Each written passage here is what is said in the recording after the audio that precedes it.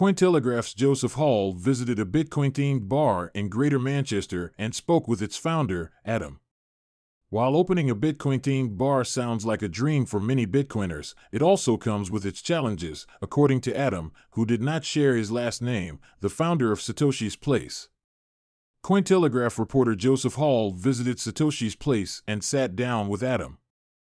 The duo talked about the place's history, how it came to be, and the difficulties of running a Bitcoin business in the United Kingdom.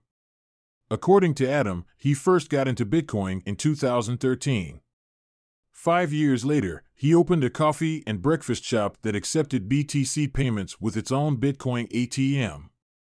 Back then, the founder highlighted that they did not have the Bitcoin Lightning Network and had to wait for a bit for payments to go through. He explained. That was literally layer 1. It wasn't lightning, it was slow. But I mean, it was only kind of small amounts anyway. So, we just let the user sit down and watch the transaction and stuff. The cafe's team did some testing over the years, but had difficulties in terms of adoption and troubles with its bank. I had a bank account here which got blocked for about a year just for taking Bitcoin payments, he said. Adam highlighted that even though everything was documented properly and presented to the banks, its accounts were still blocked. Despite the issues faced, the founder said that it still carried on. From just being a coffee shop, the place started to offer pizzas in honor of Bitcoin Pizza Day.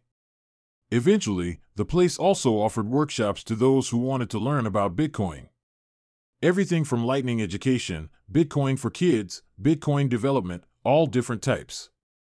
There are about 16 hosts that I've got up to now that want to do workshops, Adam noted. After the growth of the workshops and the reception for Bitcoin in the area, the founder eventually turned the place into Satoshi's Place, in celebration of Bitcoin's pseudonymous creator, Satoshi Nakamoto. The place offers a Bitcoin-themed atmosphere, with hand dryers emitting heat from a Bitcoin miner.